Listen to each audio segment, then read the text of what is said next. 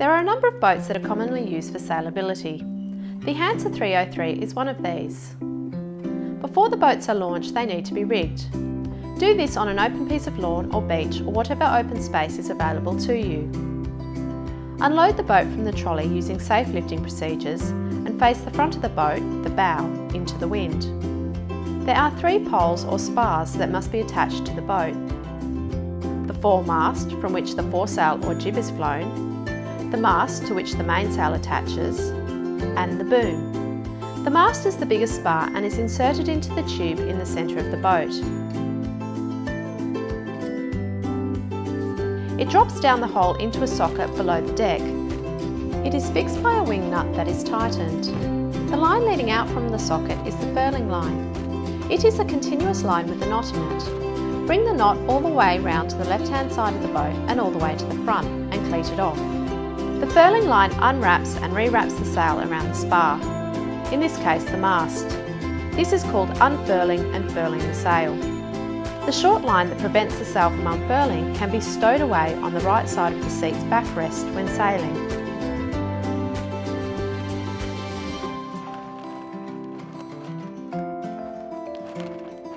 The next spar to be attached is the boom. This will sit in the centre of the boat and attach to the mainsail. Unravel the lines, the main sheet, and make sure they are not twisted.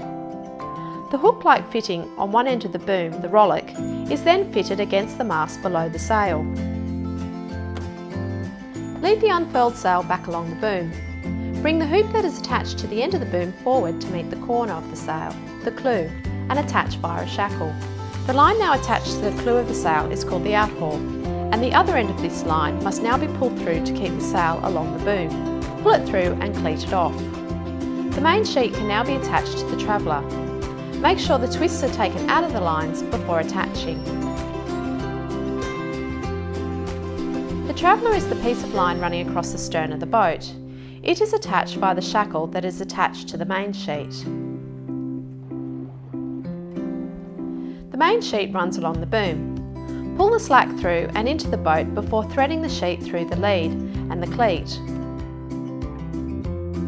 Pull the slack through and then tie a stopper knot, usually a figure of 8.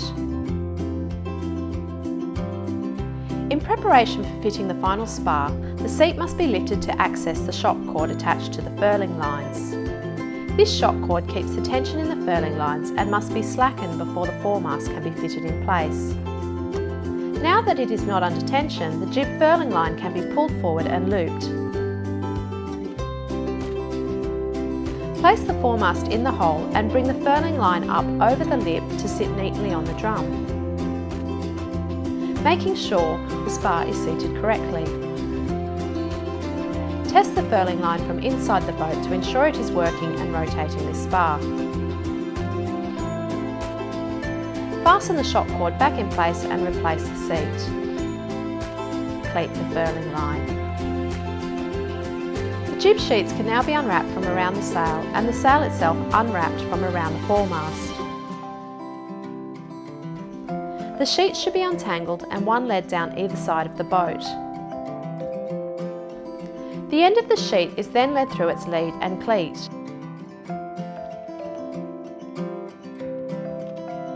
Again, a stopper knot is tied and the remaining slack pulled through.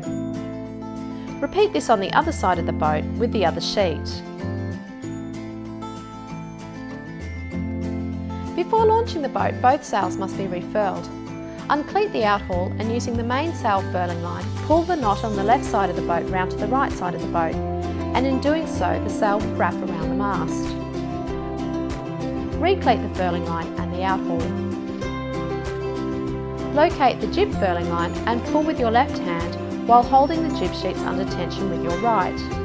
Remember to only pull on one side of the furling line at a time to prevent it coming off the drum. The left side to furl and the right side to unfurl. Cleat the sheets and cleat the furling line. To fit the steering system, attach the metal rudder box. Remove the long pin and slot the rudder box into the brackets on the stern of the boat.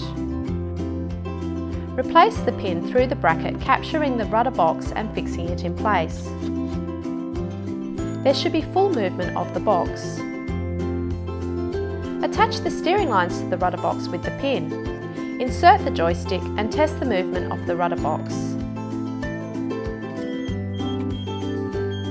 The rudder is best inserted once the boat is over or in the water.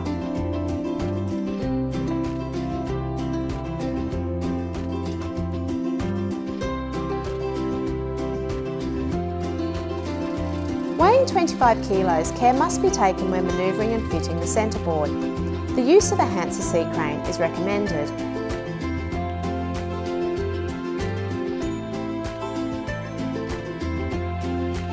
Once in place, the centreboard is fixed with a large aluminium rod that ensures that it does not rise up out of its casing.